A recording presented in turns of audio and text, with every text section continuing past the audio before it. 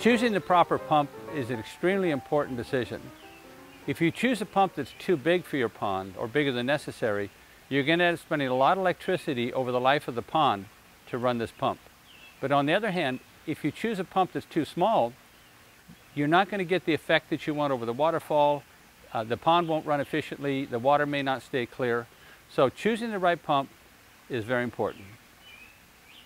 You want to consider first, you want to have a quiet pump. The whole ambiance around a koi pond is different than a swimming pool. In a swimming pool, if you have a noisy pump, people don't notice it. In a koi pond, you're sitting back relaxing and you want to listen to the waterfall, so it's got to be a quiet pump. Additionally, you want to make sure that it's a reliable pump. You know, if a swimming pool pump goes out, you've got a week, 2 weeks to fix it. In a koi pond, if a pump goes out, you've got to replace that within the next 6 to 8 hours, especially in the summertime, or you could have problems. Putting a swimming pool pump on, for instance, they're less expensive than some high efficiency pumps, but they're not designed to run 24 hours a day. Oftentimes they won't last that long. Secondly, if you use a swimming pool pump on a koi pond, sometimes you'll void your warranty because, again, they're not designed to run 24 hours a day.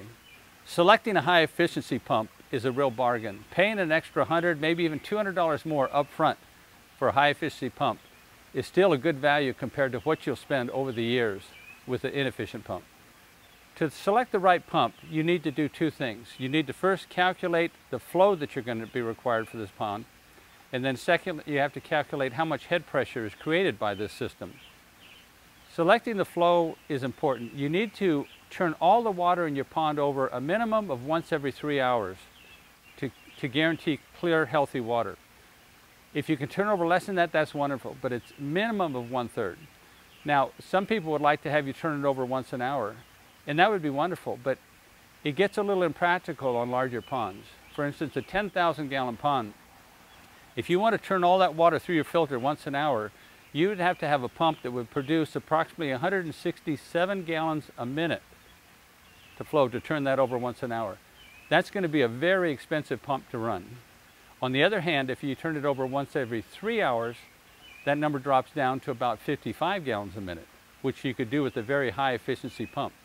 So you have to choose somewhere what's efficient for your pond as to how efficient you can turn that water over.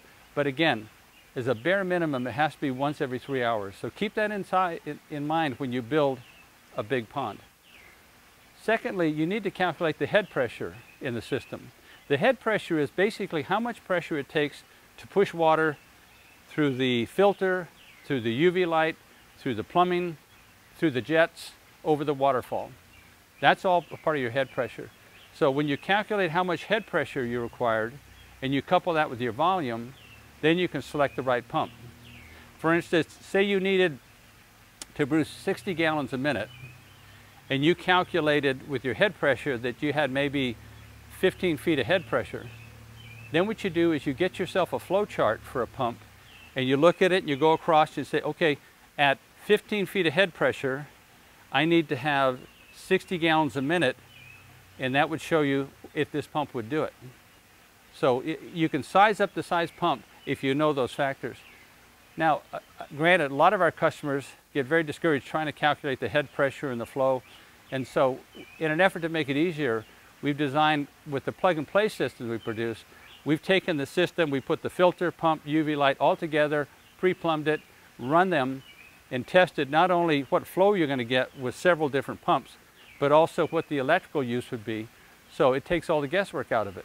If you know how much water you'd like to turn over, by looking at this special chart we have on our website, you can decide exactly what a plug-and-play system that side would produce for you.